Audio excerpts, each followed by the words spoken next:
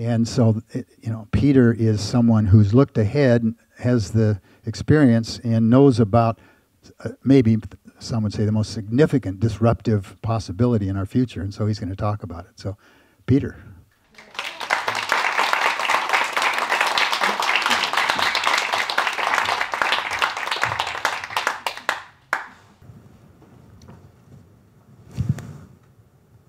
I know what you're thinking. We have to listen to a nerd talk about computers for an hour? Who thought that was a good idea? Terry? And the nerd part is spot on. I am extreme introvert. I have Asperger's syndrome. It's on the autism spectrum, basically the medical term for nerd. I can say that. I have so many personal issues. I should in no way be ready for anything like talking in public to you. But I have something so important for you to learn that it can't wait for me to get ready. Because you hold a key. And I don't mean you, whoever I'm talking to today, tomorrow, and next week. I mean you, transformational leaders, specifically, hold the key to saving the human race from extinction. Okay, now some of you are thinking, that could look good on a resume. We're going to do something really cool later.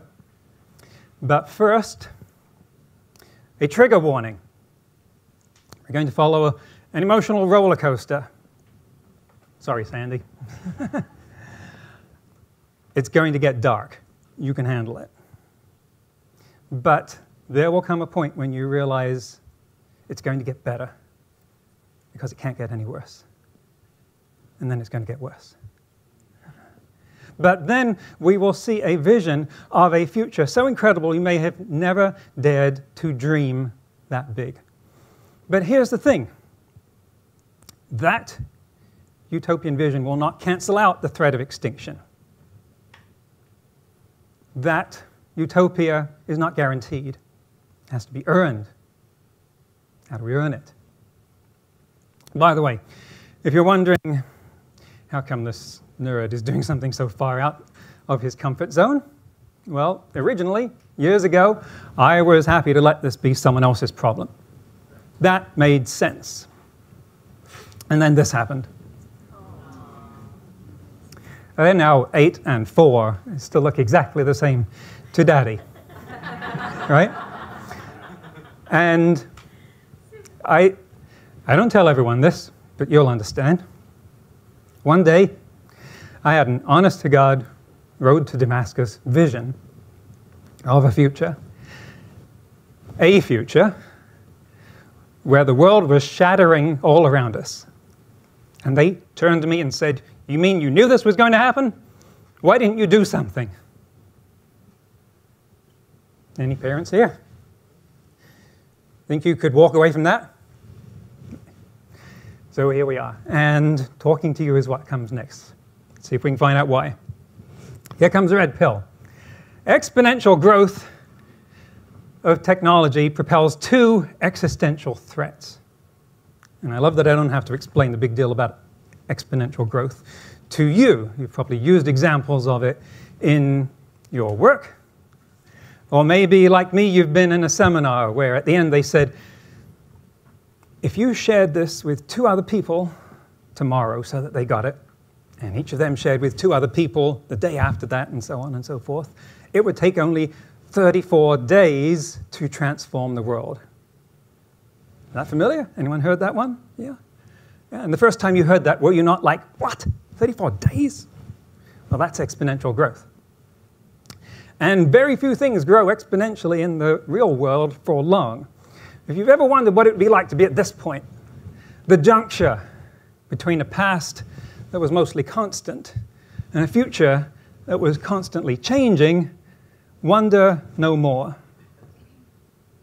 Because one of the things that does change like that is computer technology. It has done so for decades and will keep doing so. Yeah, take a look at my iPhone. It's okay, you can laugh, I know. This is Model 3 GS. This is from 2009. You're all wondering, what? Why him? Well, my wife got the new one. I know how to make this one do what I want. Plus, it lets me tell you that even this 9-year-old device packs more power than NASA did at the time of the moon landing. And that is not the computer that was on the Apollo spacecraft. That is every mainframe in every NASA facility put together. Imagine the field at Dodger Stadium covered with metal cabinets and blinking lights. And if you have today's model, and I hope you do, then you have 200 times the power of this. Imagine the stadium filled to the rafters with the metal cabinets and blinking lights. The first threat this growth propels is artificial intelligence, if it gets out of control. You've probably heard that. But are you not also confused? Because the futurists have let you down. Sorry to tell you that. On the one hand, we have incredible humanitarian visionaries like Ray Kurzweil and Peter Diamandis, painting a glorious picture of a fantastic future just around the corner. No downside, all roses. On the other hand, we've got people like this. Stephen Hawking, before he died, said that AI is the greatest threat the human race has ever faced, and revised his estimate of how long our species has to survive from 1,000 years to 100. Bill Gates, same thing. Elon Musk leaves no room for doubt where he stands, puts millions of his own money into AI safety research, and started SpaceX, plus one other company I'll get to later, expressly to address this threat. But where does this leave us? In the middle, trying to pick sides between Armageddon and utopia. What are we supposed to do? These people are geniuses. How can they be this far apart? Well, the answer is that they left out a factor from their calculations, normally insignificant, not this time. And that factor is you, us, people. Usually doesn't matter. For other kinds of existential threat, they're solved by a small elite, yes? If, for instance, there's an asteroid heading towards the Earth, unless you've got a nuclear bomb in your back pocket, all you can do is throw money at NASA and pray. But this is different. How the human race behaves collectively, how enlightened we are as a species, will make the difference between Armageddon and utopia. Now, that is where most people would say, okay, then I guess we'll muddle along somewhere in the middle like we always have. But the short answer is that the volatility is too great. The gravitational pull of these alternatives too strong. The penny will come down heads or tails. It is not going to stick on its end. Our job is to tilt it while it's still in the air, while there's still time.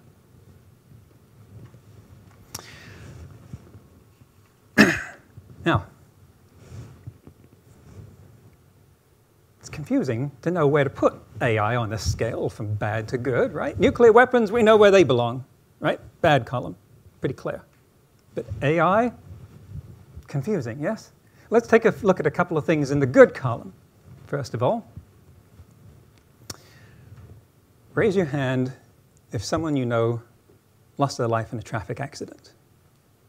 Maybe someone who could have been a mentor, someone you admired. Thank you. 1.3 million people a year worldwide lose their lives in traffic accidents. And nothing short of AI would make a dent on that. But the goal of the self-driving car developers is to save all of those. And something to be worth remembering about Silicon Valley people. They're so immersed in the exponential change day to day that when they go to solve a problem, they're not out to make a 5 or 10% difference. It's all or nothing. Second example, cancer.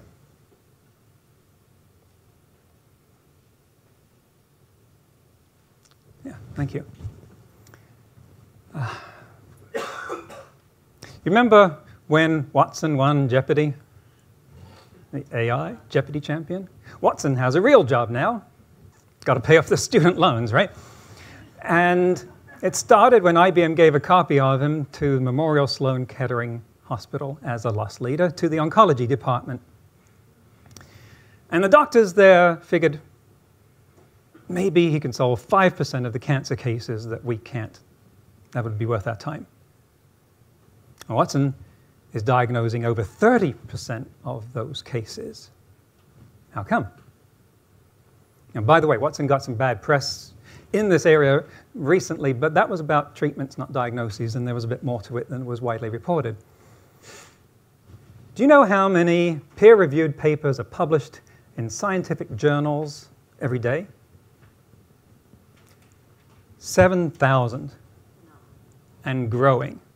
By the time I'm finished speaking, 3 new papers in medicine will have been indexed.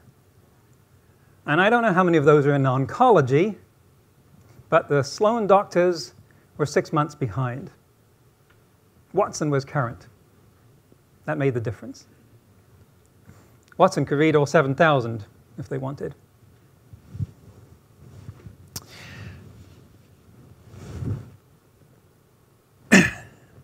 Now, these things are in the good column, yes? No doubt about that. Imagine, no hands up. Good column. I have time for one demonstration of what AI can do right now. You're probably familiar with personal virtual assistants like Siri and Alexa. They can decode human speech, figure out an answer, speak it back. Within limits, yes? Within limits. Now, let's look at Google Duplex and see where its limits are. This is the CEO of Google. Pay close attention.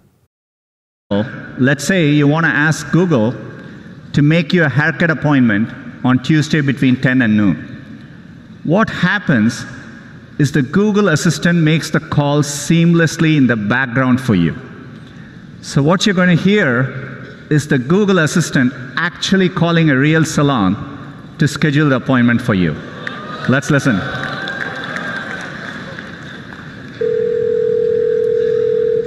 So how can I help you?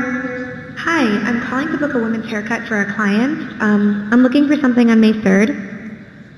Sure, give me 1 second.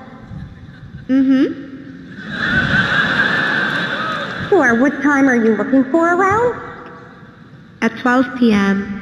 We do not have a 12 p.m. available. The closest we have to that is a 1:15. Do you have anything between 10 a.m. and 12 p.m.? Depending on what service she would like. What service is she looking for? Just a woman's haircut for now. Okay, we have a 10 o'clock. 10 a.m. is fine. Okay, what's her first name? The first name is Lisa. Okay, perfect. So I will see Lisa at 10 o'clock on May 3rd. Okay, great. Thanks. Great. Have a great day. Bye.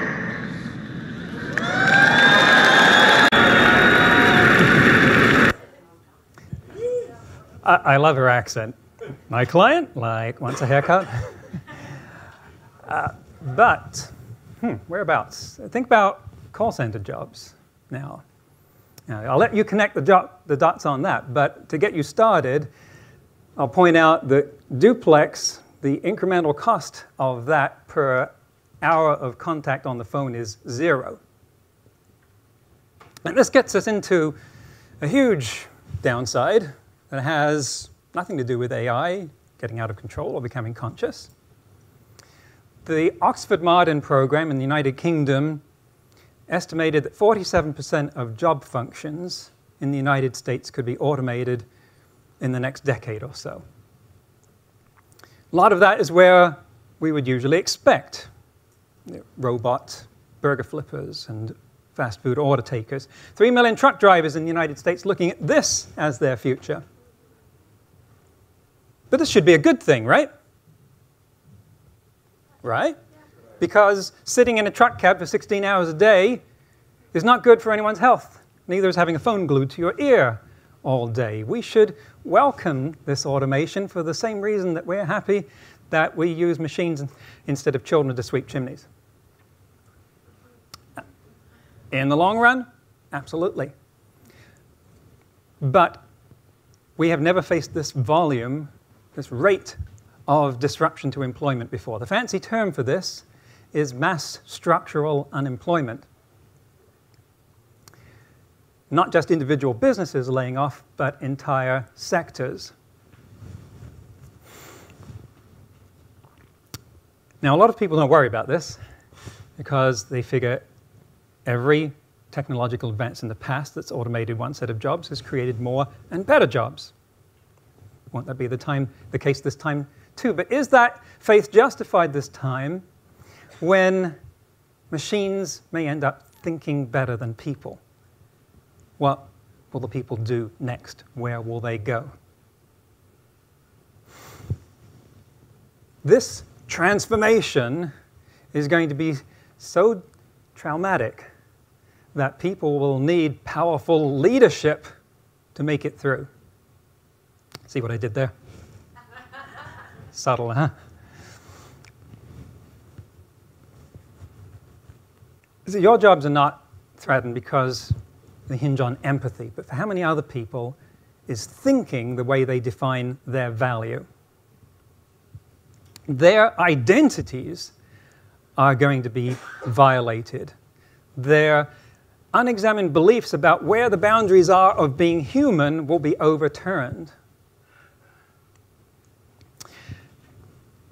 They will be forced to confront uncomfortable questions about existence and purpose for the first time. But you know what to do about that. And it's not just the low-end jobs. Let's think, for example, about, imagine the investment advisor on Wall Street making $400K a year. Let's call him Bob. Bob is about to discover that there are now companies selling AIs that can do his job, and their clients report that they actually prefer talking to the AIs instead of Bob. And let's say Bob gets a promotion to CEO. Right now, 20% of that job can be automated. And that's going to go up higher for the other members of the C-suite. But which column should we put this in? You're Bob, you're thinking, more time on the golf course. All right. But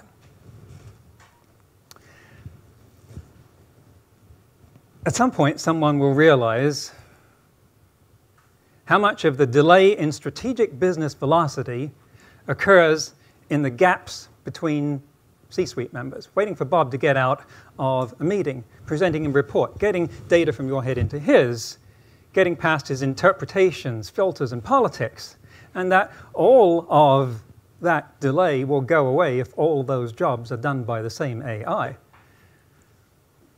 Now, the company that figures that out first will leave the competition in the dust. On speed, at least. It will happen. It's great news for shareholders, consumers, directors. Not so good for Bob.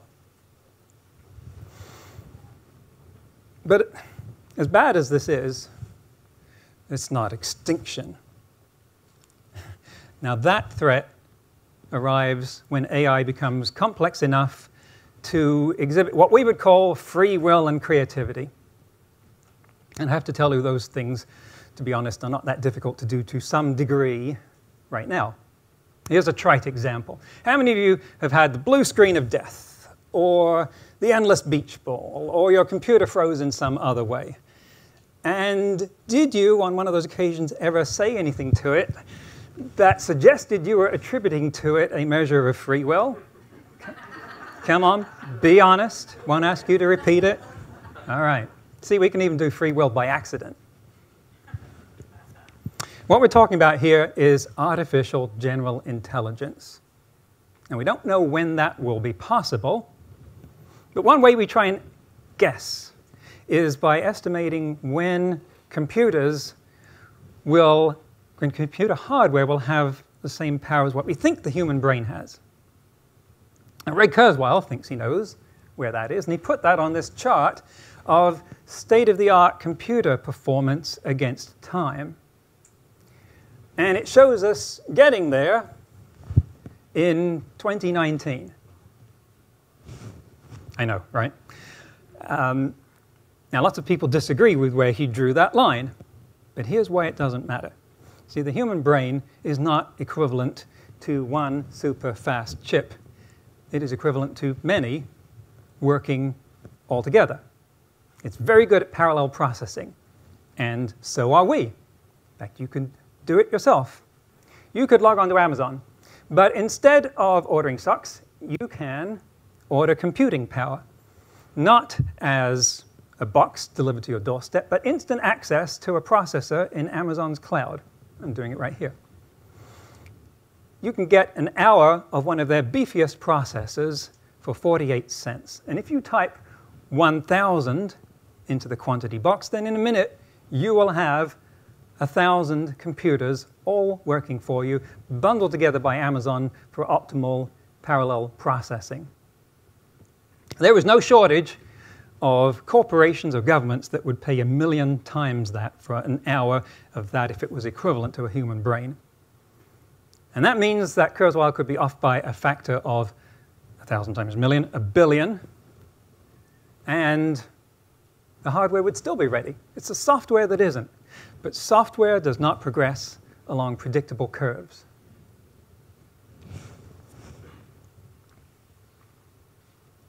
And when we get that AI level, then the penny will have hit the floor. If that AI becomes our competitors, it's game over. There will be no limit to the power that they have. Everything hinges on how they use it. If they use it against us, they'll make this guy look like an amateur. It's compulsory to use this slide in any talk like this. And usually at this point I prove that, but I want to use our time for something else. So here's the deal. If by the time I'm done you decide you would totally be on board with the need for doing something, except you just don't buy the proposition that AI is that likely to be that dangerous that soon, then come and talk to me or read the book, because I can make that case. Now, guess where we are on this chart? Right. Because there is another existential threat driven by technology. And it has gotten exponentially cheaper to sequence the human genome. First time we did it less than 2 decades ago, it cost $100 million. Now it's under 1,000. This chart is a few years old. We've improved on it. But at the same time, the cost of going the other way to turn a sequence into actual DNA has dropped nearly as fast. You do that with one of these. It's about this big. Top it up on amino acids, transmit a sequence to it, out comes DNA. You can get a used one on eBay, although it's eBay. This one in the middle, I don't know. Maybe it comes with a warning that you have to kick it at the beginning of a cycle, otherwise everything comes out as a toad. And you can download the sequences for Ebola, smallpox, 1918 influenza virus from the internet. If you feel like improving on them, you can get a mail-order gene editing kit for under $160. A little backed up right now. Don't know why. Now, if all this sounds rather overblown, have a look at this clipping from a recent New York Times article about this guy. The caption, "Kicked out of a local science fair for reckless genetic engineering," is not a phrase I wanted to see this soon.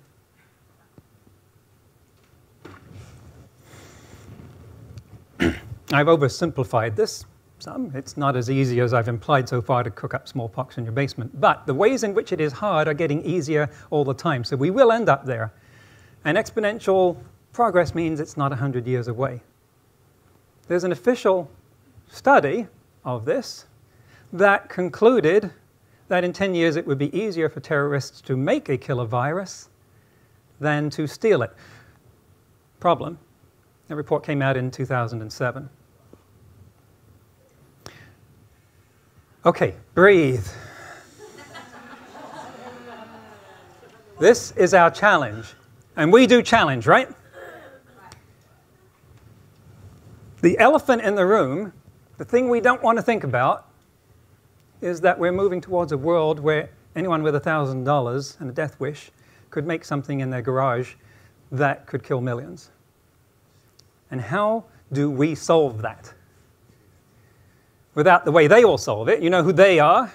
So there would be a surveillance state covering the Earth. We can get help. We can get lots of help.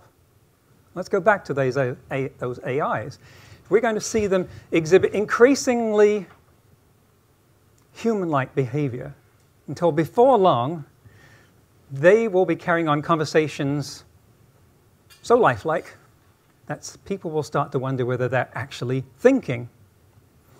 Inevitably, one day, an AI will wake up in a lab somewhere and ask, who am I? Why am I here? What is the meaning of life? And the way things are going, the people there to answer it will be a Pentagon general, a Wall Street stockbroker, or a Facebook developer. They do not know the answers to those questions. You do. I want you to be there when that happens, along with a philosopher, a psychologist, and a spiritual guide. So we would have better up our game as a species, or either superintelligent AI will judge us as not being worthy of inheriting the universe, or it will keep us as pets. Just so you know, in the AI risk community, the consensus is pets is the best we can hope for in the long term. I think it more likely that AI would wipe us out to stop us being a threat to the rest of the galaxy. If turning that around requires enlightening the whole human race so that we can be partners instead of pets, we have our work cut out. Yes? Challenge.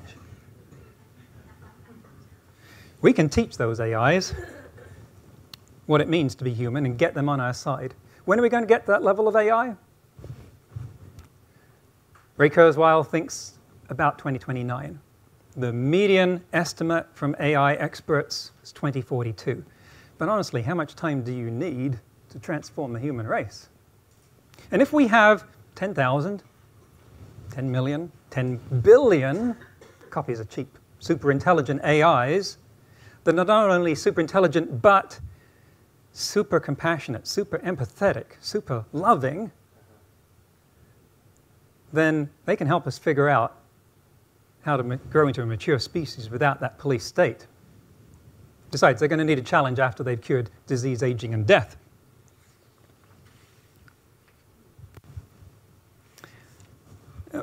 We may have very little time in which to teach those AIs. I said there was another company that Elon Musk started to address this threat. Neuralink is developing a brain-computer interface. Think of it as a wizard hat. A way to talk between our brains and a computer. Why is he doing this?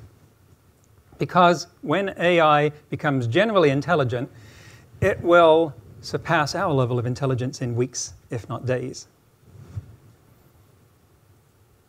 And if we're restricted to communicating with it as fast as we can speak and read, it will get bored with that conversation fast. Just as we would be frustrated talking on the radio to someone on Pluto whose responses take 10 hours to reach us. But if we can communicate to them at the speed of thought, that could buy crucial time. Now, until he made this announcement, people figured that we were hundreds of years away from being able to do this. He said, we'll have it in 8. I don't know if anyone else believes him, but it did have the effect of getting top people to go work for him. So it could be self-fulfilling prophecy. Plus, he wasn't specific about what level of capability we would have in 8 years, so our imaginations can run wild. But as long as we're doing that, let's think about the consequences of our brains being able to communicate with a computer. Because if I'm doing that, and you're doing that, then the computer can act as a switchboard, and now we are telepathic with each other, or someone in Australia, or a million other people on the same call. I really would be able to tell what you're thinking, if you let me. Right, I know. Raise your hand if you're a little scared by this. Raise your hand if you're a lot scared by this. Yes. Okay, I know. Doesn't it just make you think of every nightmare sci-fi movie ever? Well, We can't go into fear here. See, have you ever had a thought that came so rapidly, instantly, like that? It arrived perfectly complete. And then it took you hours to explain it or write it down. Maybe you even had to develop a whole seminar or write a book to get it across. What if you could do that as fast as it came to you? We're talking about the next stage in the evolution of the human species, a symbiosis with artificial intelligence that opens up entirely new ways of being in the world. Not in 100 years, in our lifetimes, certainly in theirs.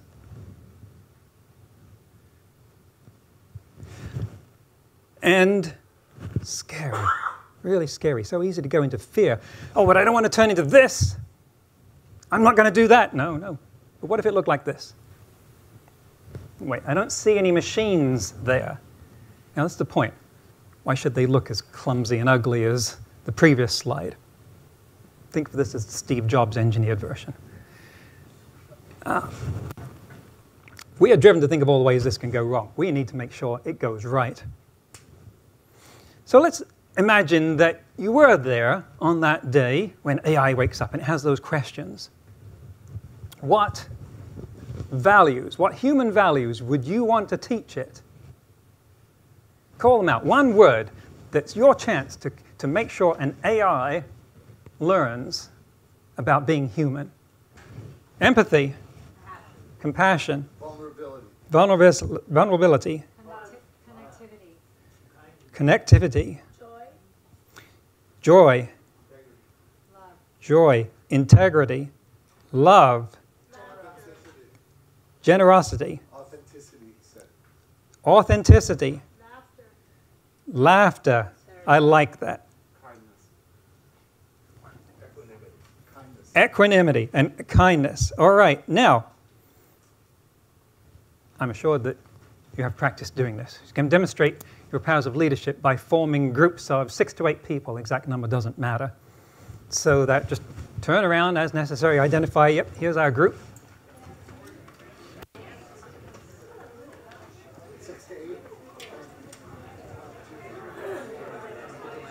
It could be fewer than 6. It's really not critical. Okay, okay. Looks good. You can do the rest of the formation in silence, okay? So now, your group's going to pick one of those values. Let's make sure that we don't all pick the same one, right? So call out the first group to call out when the one you want gets it. You got compassion. Love. The group got love. Next group. Someone got kindness. What was it over there? Well, they have to be all different. No, well, we'd like to get some variation.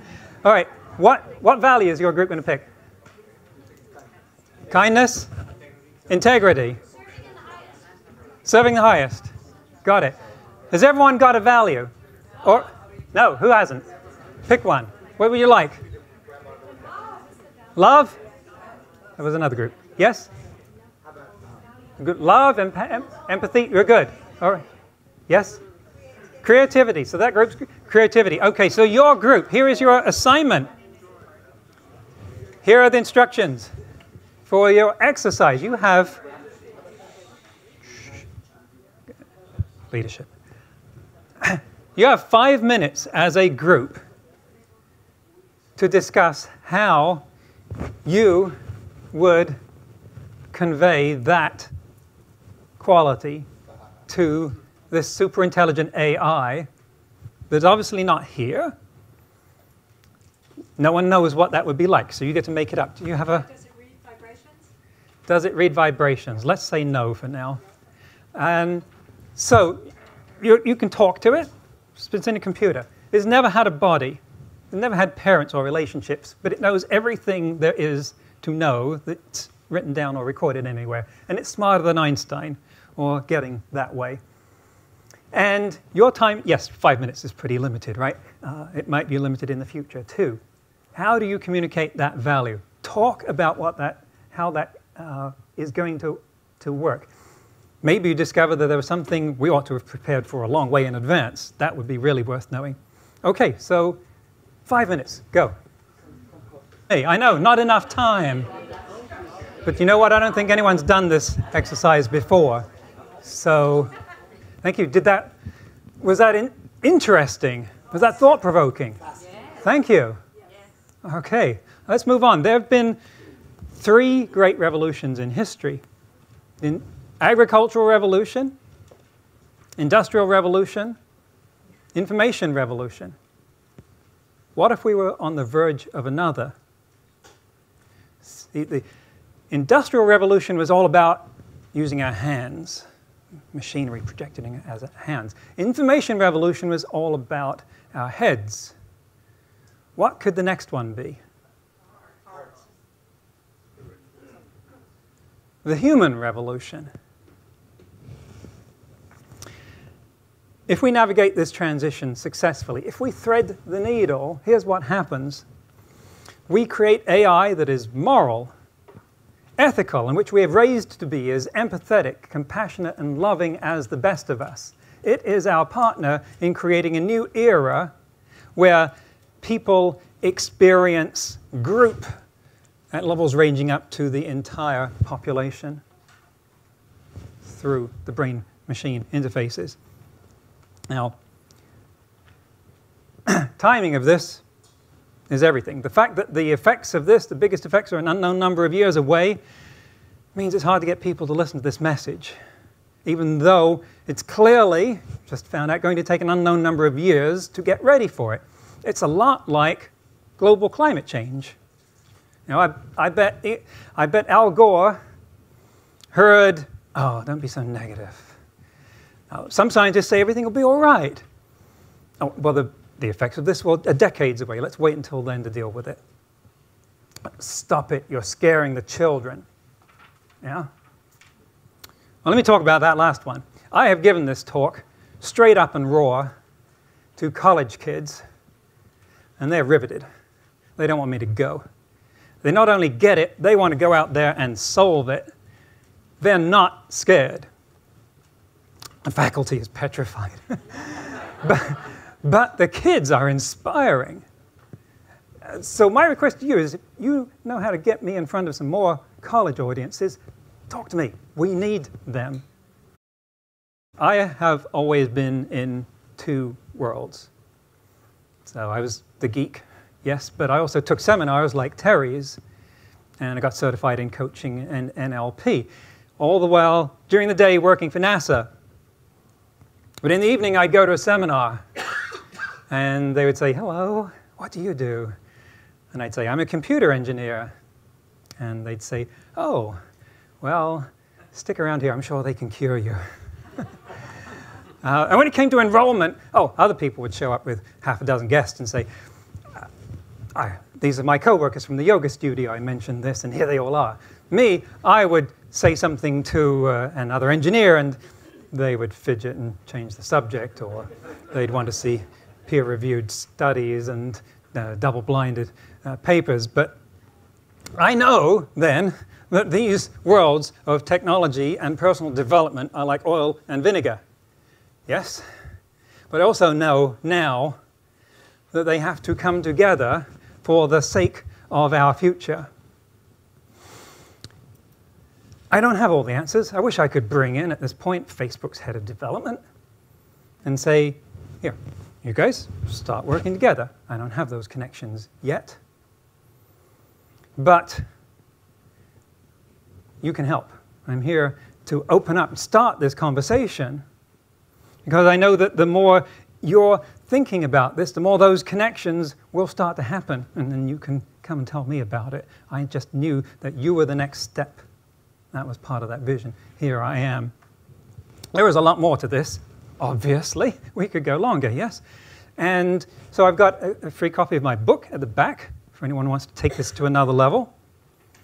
And you're invited to a free event at the Rose Bowl on November 13th. I and some other experts from around the world who are committed to solving this problem are putting on a 3-hour workshop for executives to enroll them in becoming leaders in this space in business. And I want you to be there as well so that we can start bringing those worlds together. And so that they can experience your point of view and vice versa. There's a handout for it at the back. Space is very limited, so RSVP to me. Okay? Think how many people identify with their intelligence and what will happen to them when they're confronted with a much greater intelligence. People are wrapped up in a world where technology has the answer and the explanation for everything, and it leads them by the nose. They need us to show them that there is more. And we need to make room for a view of technology as more than just a boring, incomprehensible, necessary evil, but instead the catalyst for the evolution of humanity and the realization of our wildest dreams. Teach AI what it means to be human, and our future is incredibly, unbelievably bright.